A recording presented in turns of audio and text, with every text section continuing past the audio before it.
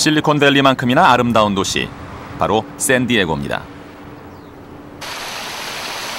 우리는 이곳에서 첨단 기술 하나로 벤처 창업에 성공한 이태원 사장을 만날 수 있었습니다. It's actually our current prototype, and we can put it on the. 그는 소음이 심한 장소에서 원하는 소리만을 선별해내는 기술을 휴대전화에 적용시켜 새로운 상품으로 개발하고 있는 중입니다.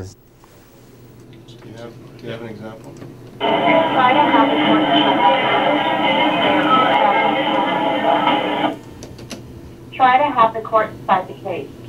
They are pushed back each time they attack.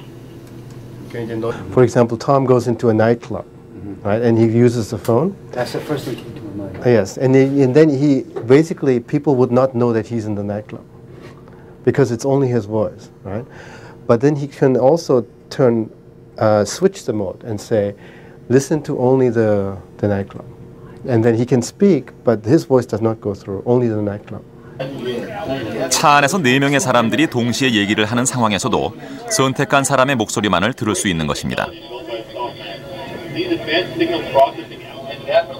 Can work on a cell phone, in a Bluetooth headset, or even in a car kit. So how is the Bluetooth project? 이태원 사장이 개발한 원천 기술은 현재 미국 항공우주국 나사와 국방부 장갑차 개발을 위해 계약된 상태입니다.